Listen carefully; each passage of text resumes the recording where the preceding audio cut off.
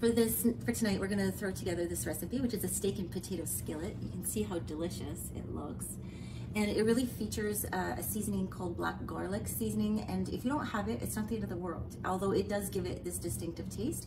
But if you have another seasoning that would go great with a steak and a potato, use that. So what I wanted to highlight a couple of tools that really make life just a lot easier. And one of them, so I want to show you this. So this is 2 steaks. These are just sirloin steaks that I had salted in advance, and I froze them. I literally took them out of the freezer and put them in the fridge, and they have thawed there. But the key thing I want to show you is there's no liquid in here. What's unique about these thick, reusable bags is that they really protect in the freezer or in sous vide because they're so thick. And so normally when I'm surprised actually, because normally when you thaw meat, a lot of water comes out of it. This is dry in here. So I'm really impressed with that. So that's, if you have these, use them for this kind of thing. If you don't have them, put them on your list. Another must-have for trying a new recipe. So, you know, you're probably like me where you look at a recipe and you think, oh, you kind of do an evaluation, you know, you skim the ingredients and you think, does this look too complicated or, you know, too much work? And so this is a simple recipe. However, you know, one of the things that I always have questions about is, do I have the right amount of meat? And so weighing things is really nice. So having a great scale that you can use that has different weights. So this one will alternate between ounces, pounds, and grams. So depending on what measure you like or what the recipe's calling for, you have that flexibility, as well as having a tare feature. So T-A-R-E, is that the right one? That's unit. That says tare, all right? And so what that means is it zeroes out the weight. So you put on, so this is what I did for the potatoes because it calls for a pound of small yellow potatoes. So I put it on, it weighs the thing. It says, well, it can't weigh properly because I'm holding it in the air and it's not flat. However, and then I press the tare button, it zeroes it out, and then I weigh my incrementally, so I weigh my potatoes. So you can use, you know, you don't have to put the bare thing on there. So just learning to use a scale on every day makes life a lot easier. Yeah. So those are the key things that I wanted to show you. I'm choosing this skillet. So you can see the depth of it. You can see the shape of it. And you can see that it is completely non-stick in the center. And one of the things that you're gonna find with this pan, and so if you don't have this pan, use the traits of this pan and pick one that you have or put this on your list.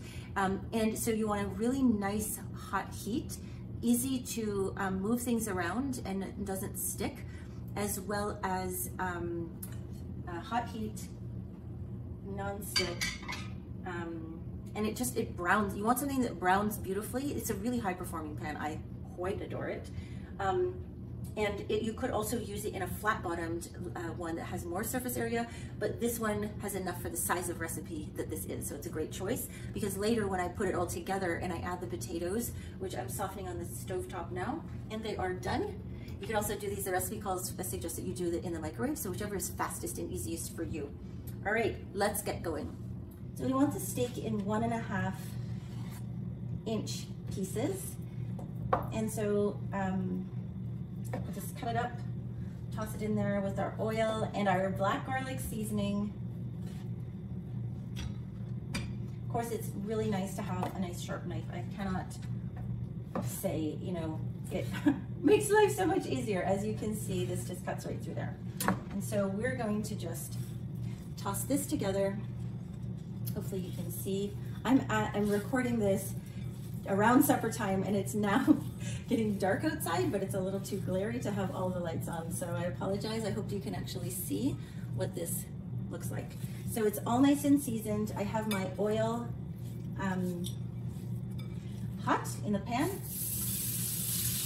And I'm gonna go ahead and drop that in the oil. I can move it around. I put it in the oil first and then I move it. Because I'm not really crowding the pan at all.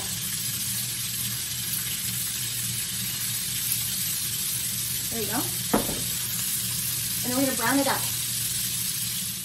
So, and also before we continue, I just have to say that I wish I was a little shorter because well, I need to be right about here. So pardon me that part of my head is chopped off. But so I browned the potato, the steak, all of the sides, and then I took it out of the pan, put it in my insulated bowl to keep it nice and warm. And then I drained the potatoes and added butter to the pan, and then went ahead and browned them really beautifully. So the things, 2 secrets: don't overcrowd. The way to not overcrowd your pan is to cut it for the size that it's telling you to cut it. Because, so for instance, with a steak, if you cut it too small, I think I mentioned this already, but if you cut it too small, you have too many pieces, too much surface area to brown, and it's not gonna brown, it's just gonna grate, and you're not gonna get the flavor and the crunch. So, same thing with the potatoes. Once they're in there, don't move them around. Just let them sit in the oil. Watch the heat and see that they're browning. You might need a little more heat, might be a little bit less. So you can see just how gorgeous, brown and crispy that these are. And so what I'm gonna do now is pop this in here. So that hangs on there. I'm gonna go ahead. So you can see this is buttery. It is not watery, juicy.